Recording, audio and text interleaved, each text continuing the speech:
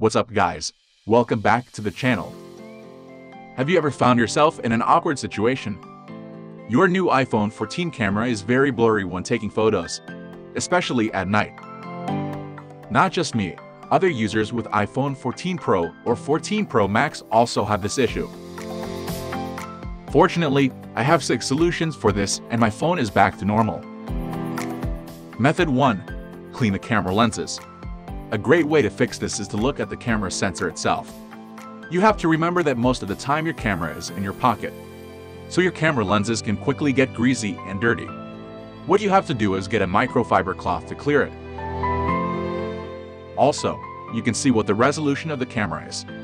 Simply go to Settings, scroll down and find out the camera. Tap Formats here and enable Apple Pro RAW. Then select 48MP in the options below. Now you can try to take some pictures and see what happens. If the issue persists, open your camera again. Just switch your camera front to back and back to front. And wait for a second. And give the camera time to process the image. If you're using iPhone 14 Pro or 14 Pro Max, go back to Settings, Camera. Slide to the bottom.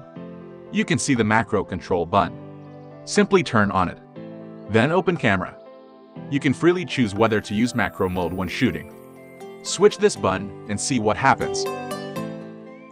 If you still need help, resetting all settings is very useful. Open Settings. In General, scroll down and tap Transfer or Reset iPhone. Tap Reset. Tap Reset all settings.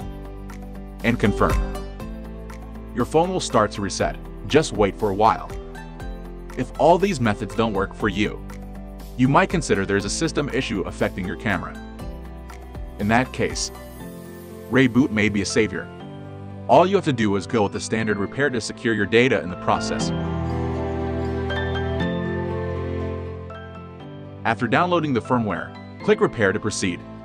ReiBoot will update your phone to the latest software version. Once it fixed the system issue, try to open your camera and check it. So that's all for today. Hope this video is helpful to you. I will be grateful if you subscribe. See you next time.